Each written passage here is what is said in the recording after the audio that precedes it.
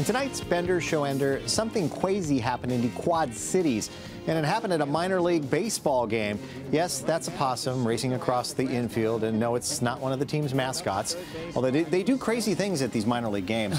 And this crazy critter was causing a delay, so the ground crew leaped into action. McGarrow has backed away, and well, we've seen it all this year. As Elliott takes the can, pumps his fist as he traps the animal. Okay, so now what do? Well, you get the operations manager out there because they can do anything, operations managers. Oh, wow. So now you've got your possum in a can.